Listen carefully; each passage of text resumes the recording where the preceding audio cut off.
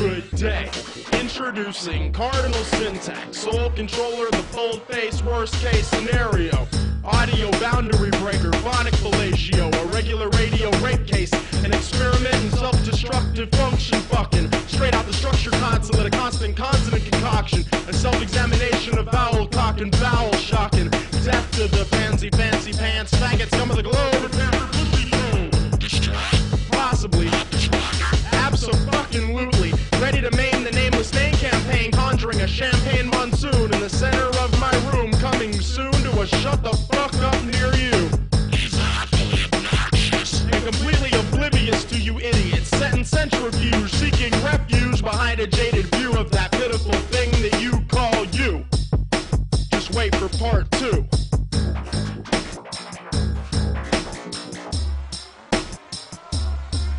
Do you really believe that you're good at what you do? I don't. So how about shutting your fucking mouth until you finally come to terms with the fact that you have no concern for the living word and you're just following the herd? Do you really believe that you're good at what you do? I don't. So how about shutting your fucking mouth until you finally come to terms with the fact that you have no concern for the living word and you're just following the herd?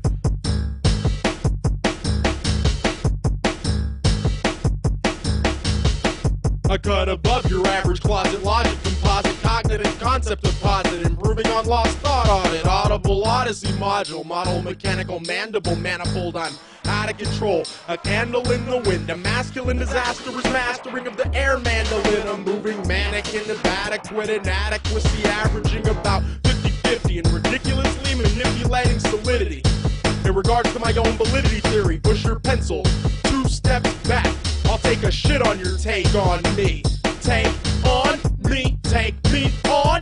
Face your race in the hole, replacing you in the role of space station control. Old faithful, faceful, forcing disgraceful, facial, confident, careful, cardinal, mouthful, comfortable atop a godless godsend in a garden of gargantuan garbage.